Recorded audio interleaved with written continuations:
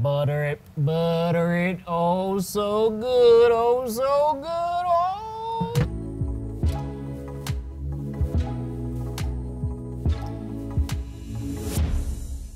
Let's do this, finally a full review of the HOKA Carbon X, full review after my 24-mile long run today in these shoes, and I realized really late to the game, really late. I think I saw a lot of other running YouTube channels publishing full review videos back in June. So this is probably like water under the bridge for you. You already know a lot about this shoe, but as you know, I did a lot of trail running this summer, and so I was unable to put these shoes through the paces, but now we are at 76 miles, so we're well past the 50 miles, especially after the 24 today. And let's dive into a few specs real quick as we get going. 5mm drop, 32mm stack height in the heel, 27 in the forefoot, so that 5mm drop, basically right where I like it. And then in the weight, in men's size 9, we're looking at 8.7 ounces or 246 grams. And in my size, we are looking at 7.9 ounces or 226 grams. Now, on the upper, it's a single layer mesh upper, all right? Through the toe bot, all around the shoe, single layer mesh upper. And it's what's coming to mind when I think about the upper is it has no bells and whistles. It's simple. And actually, I was a little concerned, when I bought the shoe, if I was going to like how simplified the upper was, but sure enough, it's breathable. I feel locked down, and yes, there is a gusseted tongue. So what does that mean? Basically, on the inside of the shoe there's a piece of material, I'm guessing some sort of polyester synthetic material that connects the tongue just underneath the insole of the shoe. And it's just perfect. It's just like it locks down over the top of your foot so well. So good work on the upper, no bells and whistles. Now, I do have a concern I'm gonna bring up in a minute that does connect to the upper, but we'll get to that in a second. All right, moving on to the midsole of this HOKA Carbon X. So it's that pretty solid stack height, okay? 32 and 27. Yes, there is a carbon fiber plate. You can see it there through the outsole of the shoe, carbon fiber plate shoe for the Carbon X.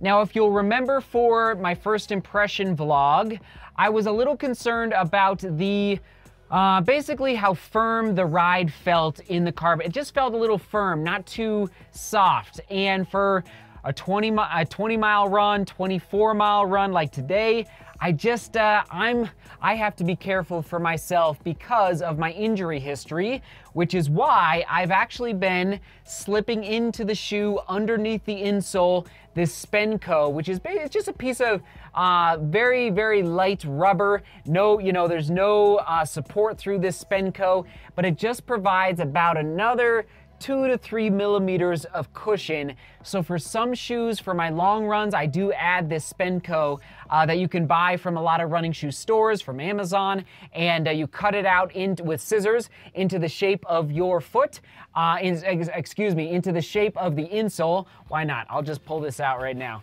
so you can see it fully.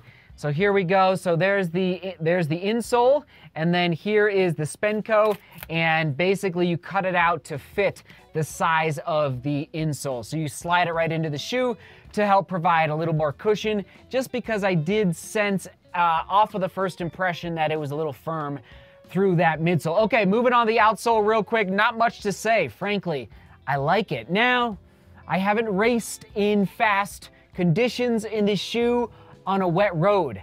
I don't know. I actually, if somebody has experience racing in this shoe in rainy conditions, I could foresee, and you're turning sharp corners in a city and you're going fast, like I could foresee a little bit of slipping happening. Or you know how you're on a road and then there's paint on the road. I don't know if you've ever ran into that before, but I've seen I've experienced a couple situations where the paint is a little slick. So anyway, no complaints about the outsole. It is smooth. You can see through to that carbon fiber plate. And yes, I don't know if you can see that there, right where my finger is pointing, there's a rock embedded right there. So not a major issue, but I did pick up a couple rocks over the past 76 miles. Okay, and moving on to the fit of the HOKA Carbon X, I went true to size. We're good to go, except for the one drawback I'm gonna talk about in a second. So fit was good, and for the comfort, again, no frills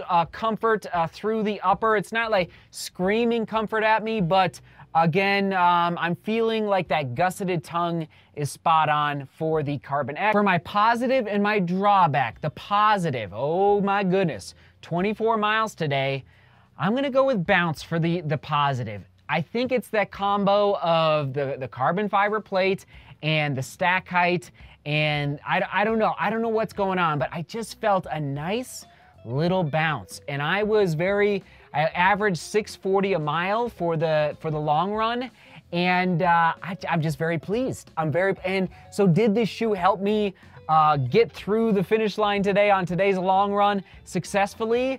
I'm gonna say yes. Like my legs were tired after 20 miles, no doubt, but I was never reeling. I was never like, my legs feel dead here. So I'm gonna go with bounce for the positive. Good work, HOKA. I'm feeling encouraged by what's going on through this midsole. Now the drawback, I drew blood the first run right on the back, right on my Achilles tendon. So right here, actually on this shoe, you can see, well, it's almost gone now. So I figured it out, and I put some Band-Aids right on the back of my Achilles tendon, but a little bit of blood drawn. So that is my drawback. Even though I went true to size, I'm just, what's going on there? I don't know. Again, if somebody else is having issues with some rubbing through the Achilles tendon, let us know down in the comments. And now, how will I use the Carbon X moving forward? Long runs, long runs. Now, Jim Walmsley, I just refreshed my memory. He has the world record now in the 50 mile, and he wore this shoe, and he averaged 5:48 a mile for 50 miles. So it's definitely a shoe, I think, built for the long run. I wouldn't race in this shoe for a half marathon or a 10. You could, but I think there's better options out there for you. Now, the price point, $180. I'm struggling a little bit. It's probably the mental game of me knowing that my heel is rubbing on the back of the heel collar there, or the heel counter, I should say. So 160, I'd be doing cartwheels to buy this shoe. 180 is like right on that brink. I don't know if I would buy it again at 180. So maybe just wait. I bet by the Christmas season and you know, the shopping season around Thanksgiving, I bet this shoe starts to come down in price. I'm hoping for everyone out there that is interested. So I'm on the fence for the price, and the score, 7.25. All right, I almost went 7.5. 7.25 is not bad for the score.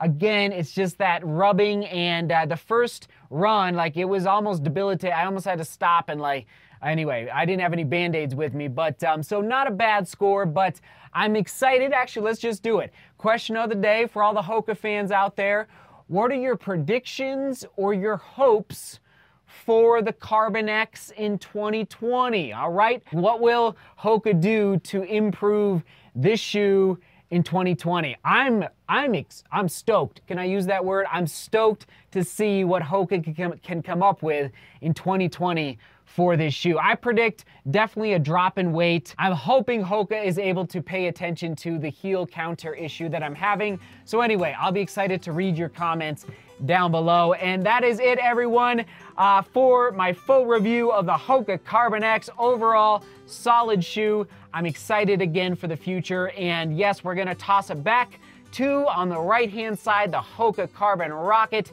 And on the left-hand side, we're gonna go back to the first impression in case you wanna see my thoughts 76 miles ago for the HOKA Carbon X. All right, love you guys. Thanks for being here. Thanks for watching. Seek beauty, work hard, and love each other. See you tomorrow.